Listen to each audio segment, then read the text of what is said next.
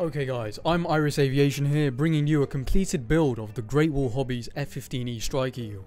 In short, it's literally beta Tamiya. There are some great engineering ideas with the details that are awesome, but there are some minor gaps formed and the decals are complete crap.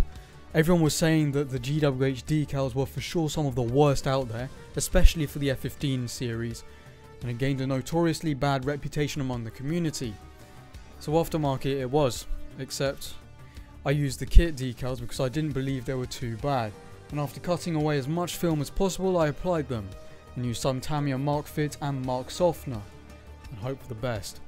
It didn't go well and I ended up applying some clear coats on top and sanding for the first time.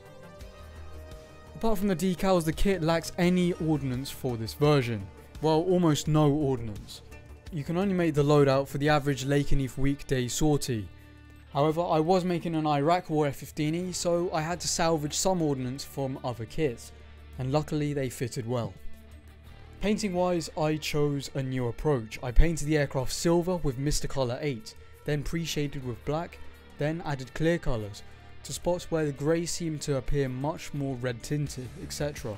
After that I sprayed Tamiya XF24 over and sealed with X22 clear. After the whole decal shenanigans, I moved on to weathering. This build was the first time I ever used OPR or oil paint rendering. Iraq War F-15Es had a ton of weathering, with fuel and oil leaks everywhere and tons of sand accumulating on the airframe. I started off by using lighter tones from the AB502 range, such as faded white and dust, for some of the lighter tones. I then gradually moved darker and darker using industrial earth, then finally sepia to do most of the notable brownish areas. I then used some dark grey oils for the dark streaks. To top it all off, I supplemented the aircraft with two reed oak pilots, which were amazingly detailed. I also printed and folded a map from a small bit of paper and put it on the front dash.